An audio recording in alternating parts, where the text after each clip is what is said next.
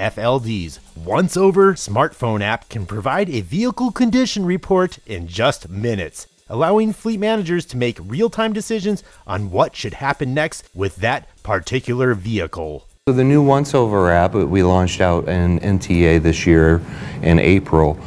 what it does, it allows anybody that's enlisted with a smartphone device on iOS or on Android. It takes about 3 to 5 minutes depending on the user's proficiency, but it's a walk-around condition report.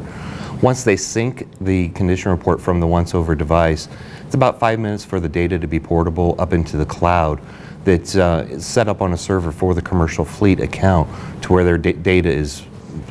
compartmentalized and also private and for their own use. But what it allows the fleet manager to do is make real-time decisions based on that vehicle's condition and as it sits there on the road. Prior to devices like this or applications like this,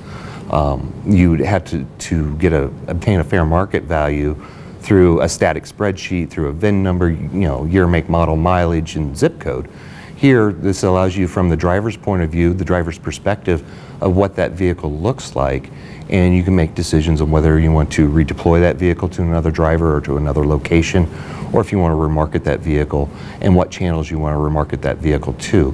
When OnceOVR is paired up with the FLD's new Fleet Guru software, it allows you then to pick what channel you want to remarket that vehicle to.